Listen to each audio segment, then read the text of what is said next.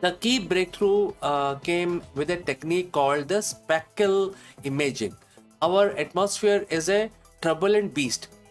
Even the most powerful telescope on Earth still have their view blurred by pockets of air with different temperatures and densities.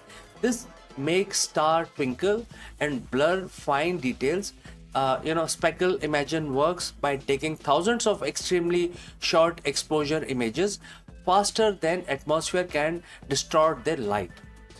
Imagine taking a video of dancing flame. Each flame is blurry, but if you take 1,000 snapshot, each one freezes the flame for a tiny fraction of a second. By combining and analyzing these thousands of instantaneous snapshots, sophisticated computer algorithms can reconstruct a much sharper image, effectively cutting through the atmospheric blur. This allowed astronomers